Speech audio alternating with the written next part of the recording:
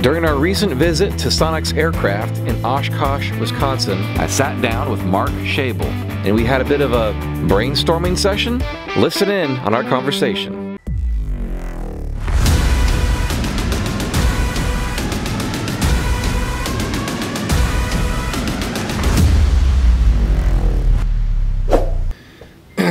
The hornet's nest. But a lot of great things come out of the hornet's nest.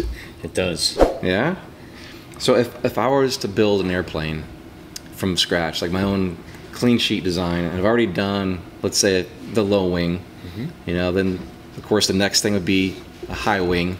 You know, what would that look like? Let's say Sonex wanted to build a high wing next. Yeah. What would that look like? What was the kind of things that you want to add into the design for? It's a pretty interesting idea, you know, and we have thought about it a little bit. You thought about this? Yeah, yeah. So, you know, it would be in the Sonex tradition. It would be yellow and yeah, or shiny, red, and yeah, it wouldn't be a backcountry airplane because there's so many people doing it right now, and they do it really well. Okay. So we always want to offer something a little bit different that plays to a little bit different niche of people. So, you know, we'd be looking for people who just generally prefer high wings and our aging pilot population, as well as they don't have to step onto a wing. Yeah, and yeah, not to mention all of the fantastic disabled, especially disabled veteran pilots that are entering the pilot roles. True. And so it definitely has some real advantages. Also, we can accommodate a bigger person. Just the fact that it's a high wing, we don't have the curve of a canopy to worry about, and we definitely would get more headroom.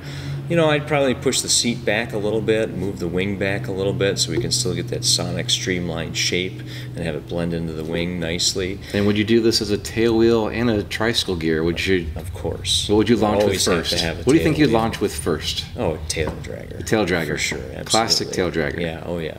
And it would be like a modern metallized tailwind with some real utility. It would probably bump up the gross weight a little bit, maybe give it a little extra fuel, a little extra baggage capacity, but it would still be a Sonex. It would still go fast, stall nice and slow. Few extra engine options out there, maybe to widen the envelope of what you can do. Yeah, yeah, absolutely. Those are some great ideas. Yeah, yeah.